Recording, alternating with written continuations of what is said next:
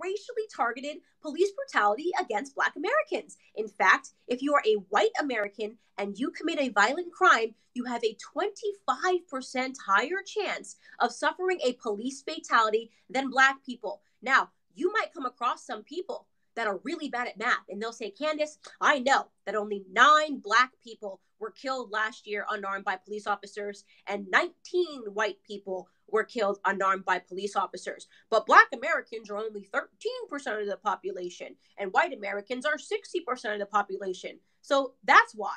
No, that's not how math works. You don't look at the numbers according to how many Black people there are in America and how many white people there are in America, because not all white people commit crimes and not all Black people commit crimes. The numbers you look at is how many police encounters Black people had versus how many police encounters white Americans had. And when you look at those numbers, you will realize that the only thing we're doing disproportionately in this country is committing crimes. Take 2018, for example, right?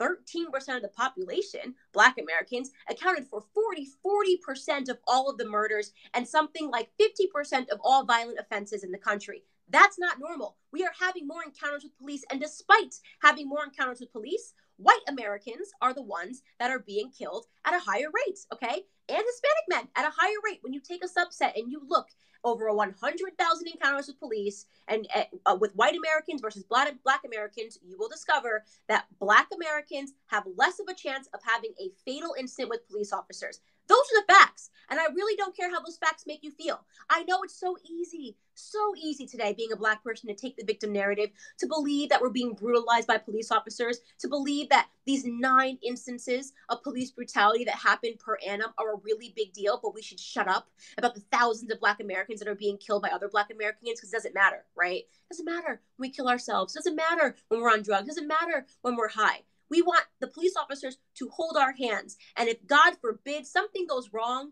in the midst of a police arrest, we want to riot and we want to burn down our own neighborhoods, because that makes so much sense.